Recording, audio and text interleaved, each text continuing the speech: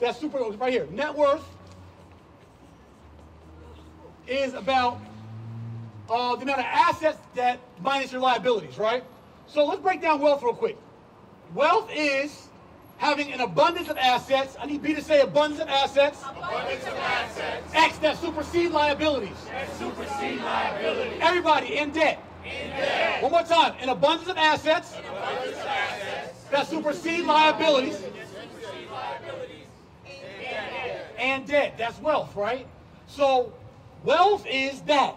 Now legacy is the amount of assets or cash, what I call cash debts, that we leave behind for our heirs. That's legacy. So we're trying to build legacy here, bridge the wealth gap, right? Absolutely. Information, your reputation, all that. So the amount of cash sets we leave behind for our heirs, that's legacy. So I thought about net worth. Cool. We know the net worth gap. Net worth is about, again, jewelry, cars, art, whatever has value that you have, minus your liabilities, your debt. That's your net worth, whatever's left over, right? Cool. I thought this new thing, though, called net worth AD. AD stands for at demise or after death. Think about this. As you're building your living net worth, if you get the right life insurance policy and strategy, you can already secure your legacy at death. And guess what? We're all going to die. We're all going to die one day.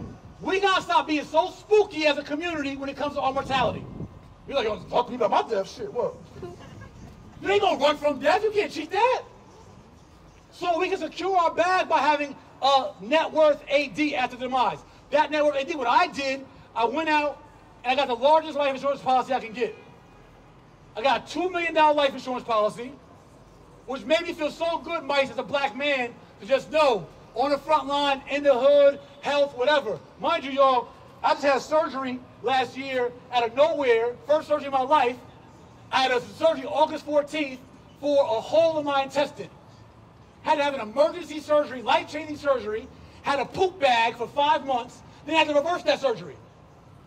My 8-month-old daughter just had surgery about 4 weeks ago for excessive fluid in her brain. My wife just announced to me 3 days ago she tested positive for COVID. Life and health happens, family.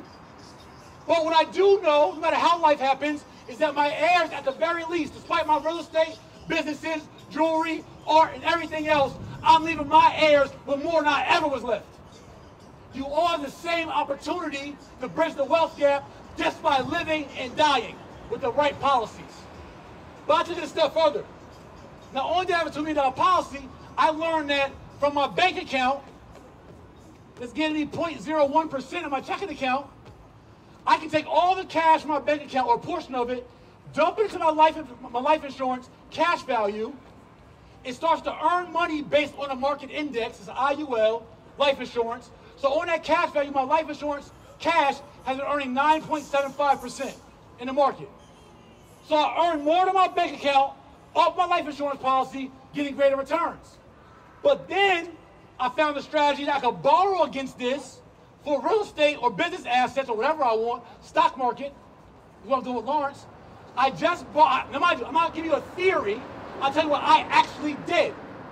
I borrowed against my life insurance at a 4.2% interest whilst earning 9.75, which means I'm still up 5.5%. So my money's still earning more than the bank, but now I'm doubly using it, and I'm going to the stock market being coached by him. I just opened my TD Ameritrade account, I transfer my money, it's now in my account, and we're going to the market. He just showed me his receipts. He made $1,800 today off one trade in 12 minutes. $1,800 today off one trade in 12 minutes. I'm in. I'm in. I'm sold. Right. Sign me up. BWSOacademy.com. So this is a protect cash strategy. I'm protecting my cash. The capital in my life insurance is also protected from litigation. So whatever I put in here, you can't sue me for because it's for my heirs. So you protect it, you also defer taxes from it, and you can use it as leverage at the same time.